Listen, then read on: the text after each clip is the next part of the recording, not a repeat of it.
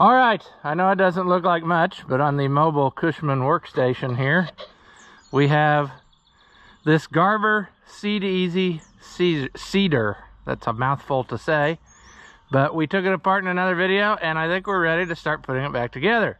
So we'll get started on that right after this.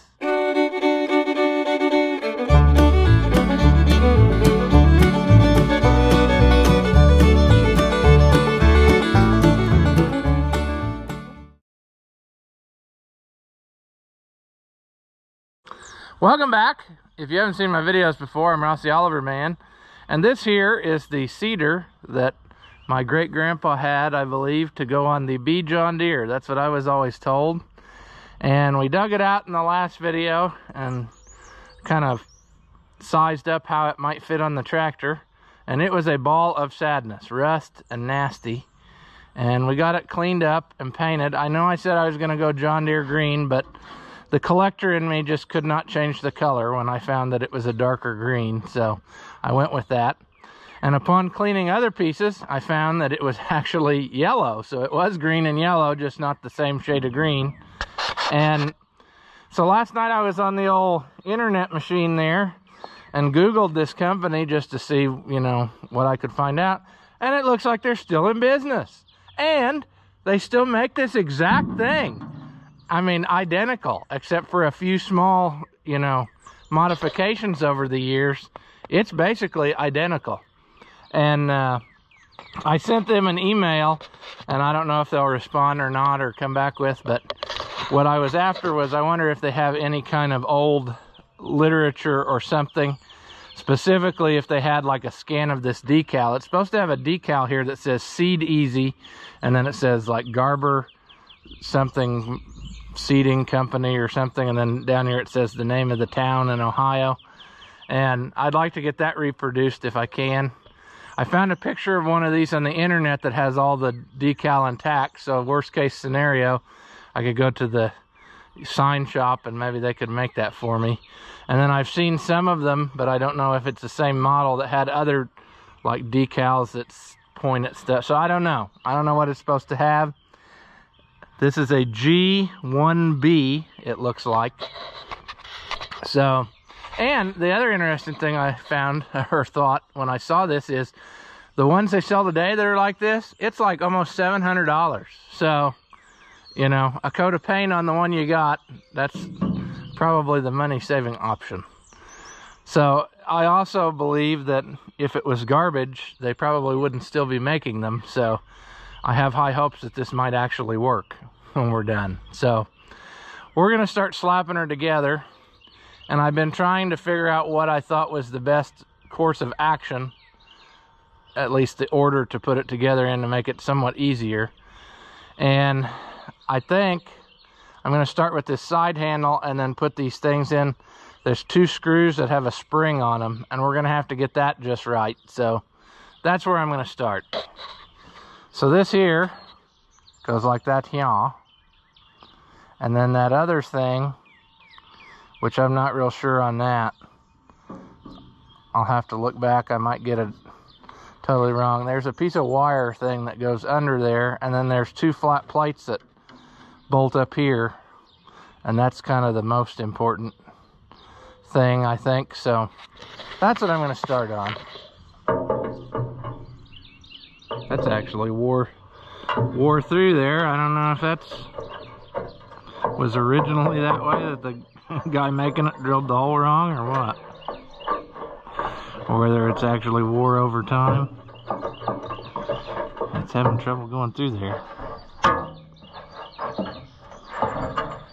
We'll figure it out. We is smart. Come on, we don't need to start riding the struggle bus first thing.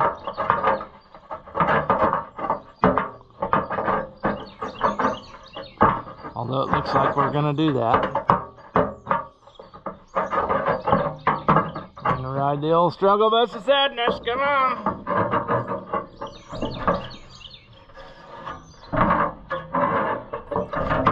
How tight is too tight? Well,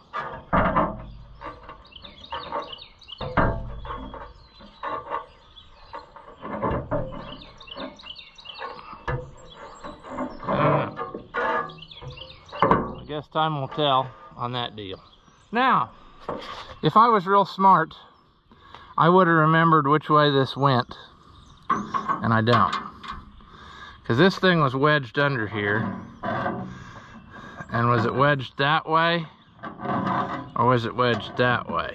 I almost feel like it was wedged that way. But that wouldn't make sense, would it? Would it make more sense that it was wedged this way? We're gonna bolt her in and then we'll deal with whatever comes on that one. I don't really understand the operation here of why that is that way. See, that just doesn't seem right, does it? That seems like, what's that gonna accomplish? That piece of wire. Well, like I said, we'll maybe table that and figure that out after a while. If we just tighten it up enough that it stays put. I guess that's supposed to provide you some tension on there somehow. But that's kind of what these plates are going to be doing. So you're right in the action. Now for these, I'm not real sure how this is going to go down either. I brought some springs along. It's supposed to have little springs to like hold tension on it. But I think I got too much spring. I think like half of a spring is going to be plenty to do what we're supposed to do. So if I cut this one in half, we might be in the right neighborhood of where we need to be. Because what we're going to actually do is we're going to take these two flat plates and they're going to sandwich this lever, and the back one's got a spring behind it, and then it bolts solid to the box, if you see what I mean. So spring and then bolt. So I think half of this would be adequate enough, because that's just too much. Another cool trick you can accomplish is immediately drop the spring after you cut it, so that you have to hunt and hunt and hunt. Try to find it. That's about right. But when you see what I've accomplished here, then it will make sense what I'm talking about. All right, so we've essentially made us a little spring-loaded sandwich, and it's gonna go on there and then bolt in there. And that's how it works. It holds, the springs are gonna hold tension on this so it stays where you put it.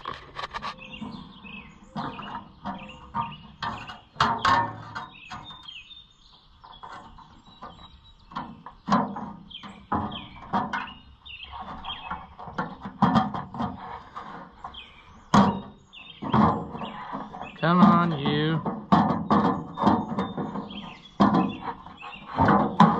A little bit of issues here, but we're getting it.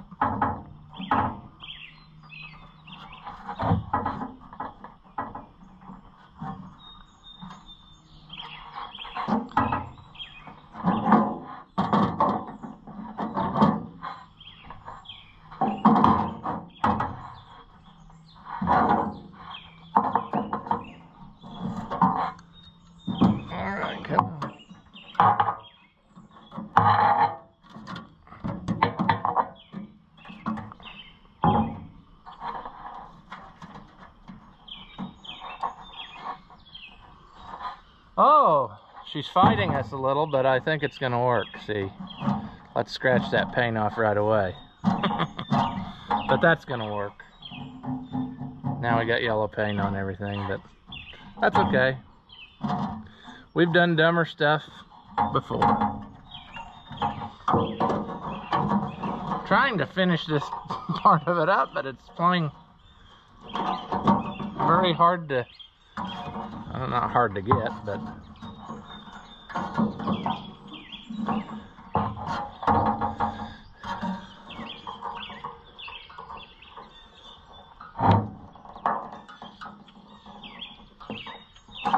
All right, step one complete. We got that on, and this, I don't know, but we'll figure that out. I'll look back at the tape to remember how it is at a later point. Next, we put in this cross piece that agitates, and then we'll put that thing in the top of the box to make her go. So this goes here, but we gotta get that behind those slides. And I don't know, maybe I'm going about this wrong. Maybe I should drop it from the top.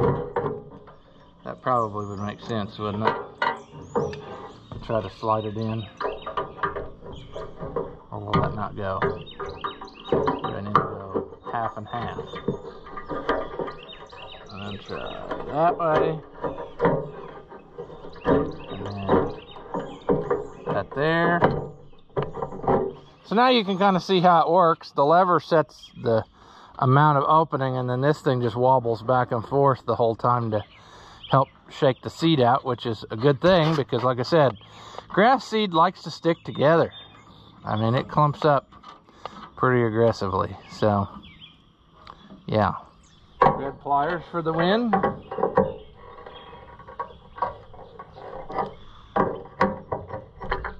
Again, how tight is too tight? Well, that's too tight, probably. No, maybe not. Maybe yes. It's got to move, but it's got to not vibrate loose.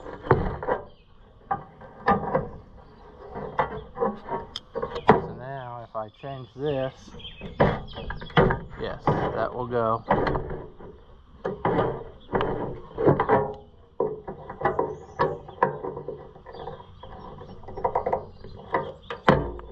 I expect the first time we do this, everything to shake loose and never ever stay tight again.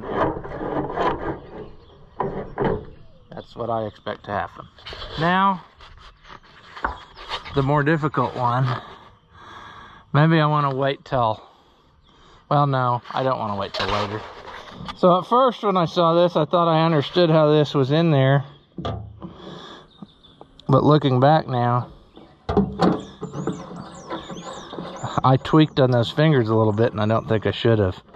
I think it was in there for a reason. I was thinking that it looked like it probably went like this. And maybe it does. Maybe those won't hit. But we'll test it first before we... Something still don't look right, because how would you close it? Doesn't look like it would let it close all the way up. Let's test that theory. Yeah, see, that's not gonna let that, well, I guess it would. Needs to be able to go back and forth though.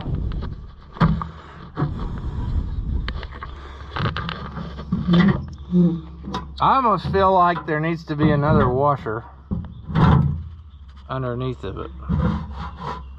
All I'm doing right now is scratching the heck out of everything. I think I need a couple washers or something under there just to keep it from, like when it's all the way closed, keeping it from bottoming out on there. All right, I think I adequately got this, because it's going to agitate like that. It's not hitting anything, and then when you close it down, it clears it, and it still doesn't hit anything really. Kind of rubs the front wall, but you won't be running it closed, so that shouldn't really make much difference, you see. Should be able to live with it like that. Most of the time it's going to be open. Yeah. Now, should we put our spinner back on? And I'll warn you, I did not go aggressively with the cleaning on this aluminum spinner. I think I'm just going to leave it pretty well as is. And that's just the way it is. If you don't agree with me, tough luck. Do your own way. I cleaned up on it a little, but I didn't go overboard.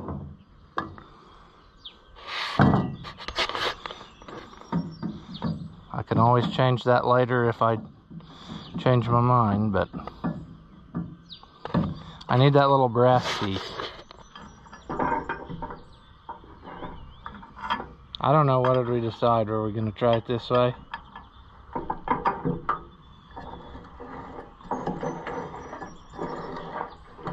Yeah, maybe.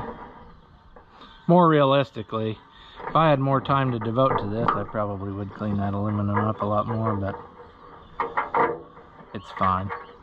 I'm not going to paint it. It was painted green as well.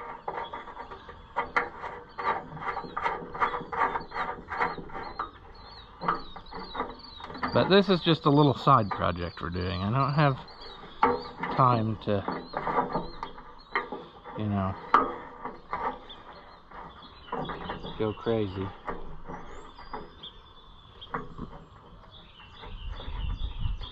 Ooh, it does slide up. Okay.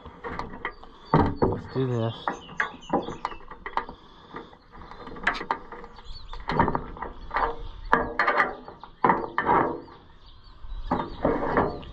There.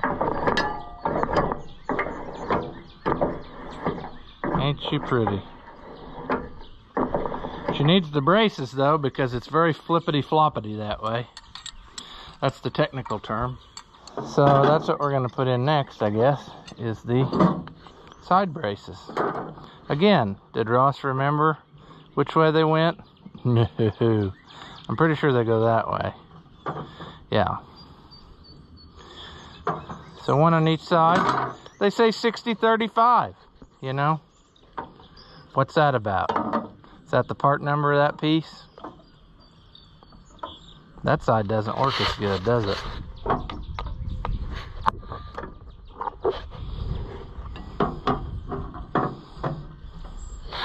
Alright, now, I have no idea which bolts came out of what anymore. One would think that it was the shortest two, but I doubt it. See, I have the two for those clamps in there. So they were the top ones.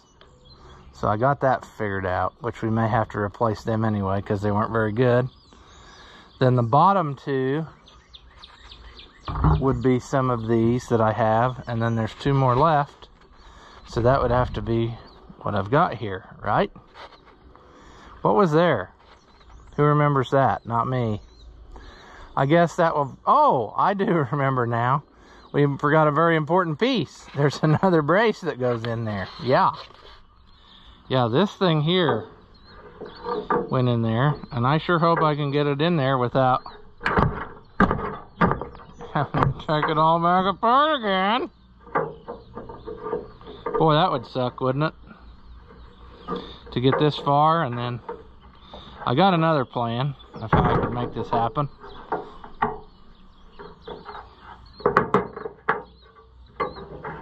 Come on.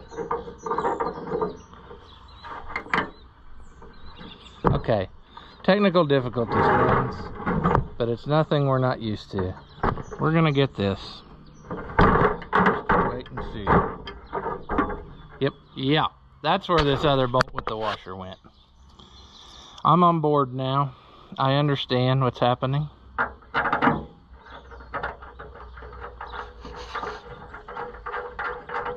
This is what happens when you work on something you've never worked on before.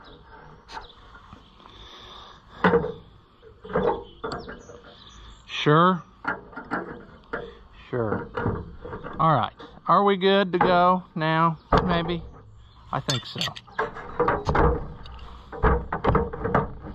Yeah, that needs a little tweaking.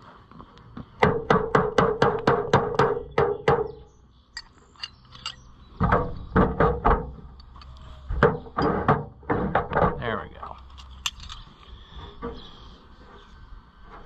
Now, we're cooking with biscuits. I'm just trying to figure out what was the braces, and I don't think it was these. I think it was these bottom two holes. Would have to be the other clamps. So what I'm gonna do here is,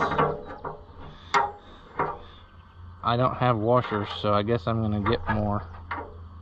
That seems so long though, that bolt, for that simple task. And what I'm trying to figure out is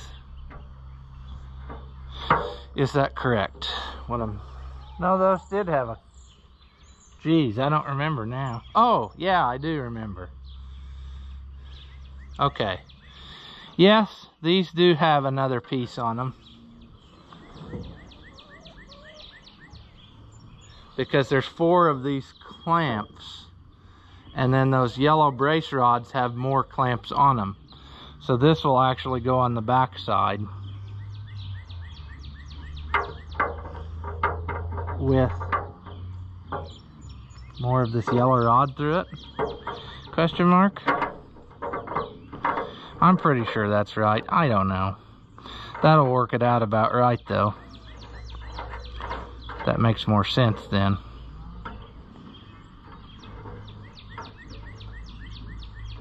Yeah. It's making sense, I promise. I promise it's making sense. It's just a matter of figuring out what you got where.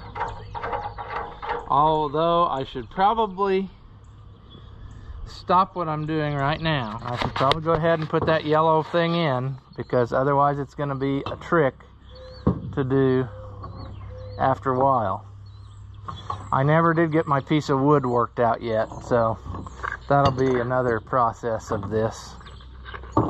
Probably a different time, maybe still in this video, but I'm gonna have to leave here, and I've shot almost an hour of footage already, so isn't that hard to believe that you can spend an hour doing almost nothing? All right, this is an example of a guy getting too excited and causing himself more frustrations, but I got her figured out now, friends. This is the way it was. However, yellow paint seems to always rub off. That's why I should have probably given it a week to dry instead of 24 hours. We may be adjusting this later, but I'm pretty sure this is how it was all the way down. So that should work. We'll tighten those up.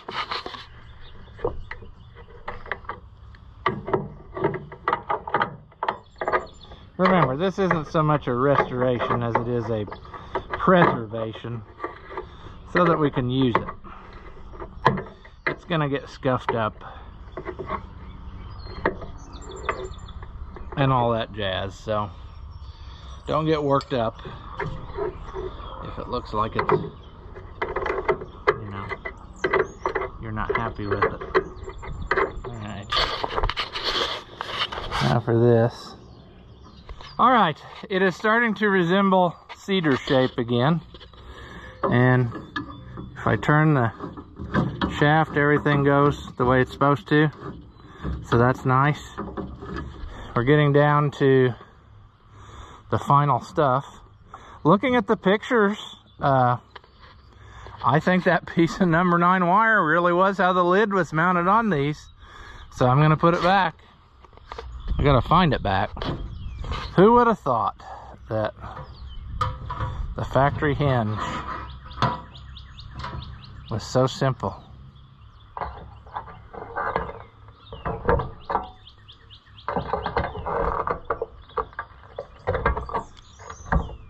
I think it was just like that.